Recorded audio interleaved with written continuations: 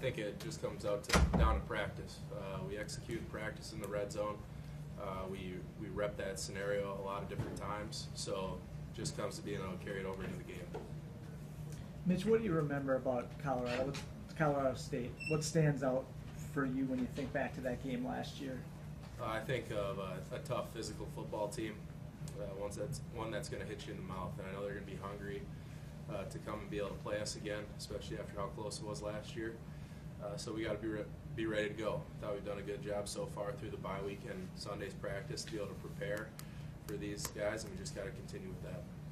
Mitch, you've had 34% of your touchdowns have come with Coach Clay's, obviously different offenses and different things. What do you think has there been a common theme for that success?